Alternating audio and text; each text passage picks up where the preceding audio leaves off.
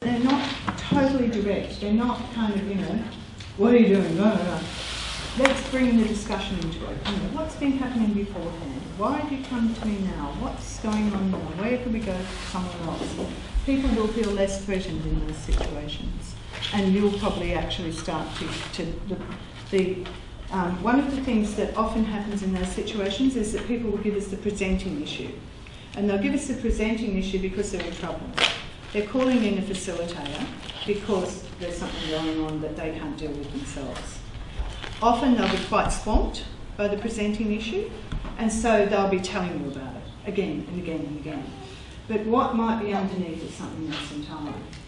And usually I'll say to people, first question will be, have you got any conflict that's going on in the team right now? No, we don't have any conflict. No, everything's fine, And then you talk on and you talk on, and then it comes up, well actually the manager won't talk to the supervisor, blah blah. And so then you start to see what's going on.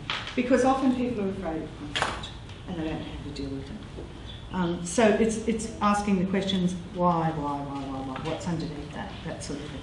So there's those questions there.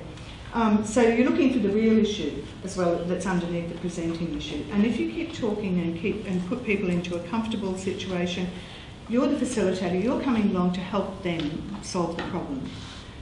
One of the really important things is that it is their problem. It is not your problem.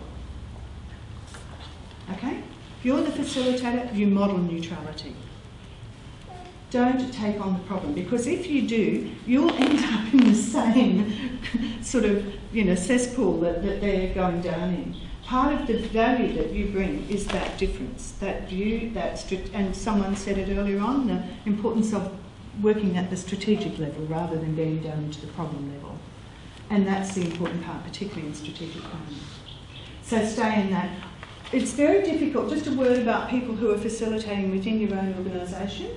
That business of familiarity, you go down and you have a drink at Friday night with each other, blah, blah, blah, you're all friends, you might have worked together for years. Sometimes that can actually be a difficulty in terms of facilitating. What you need to do is, it's like when you apply for a job that you've had for 15 years or something, you have to go into the job interview as if you've just walked in off the street. And the same with facilitating. You need to go in there as if you're coming in with very fresh eyes to that problem, and then you're helping the group to actually deal with it. Or otherwise, if you don't do that, you get into this over-dependency situation with each other, and that can be an ugly trap too.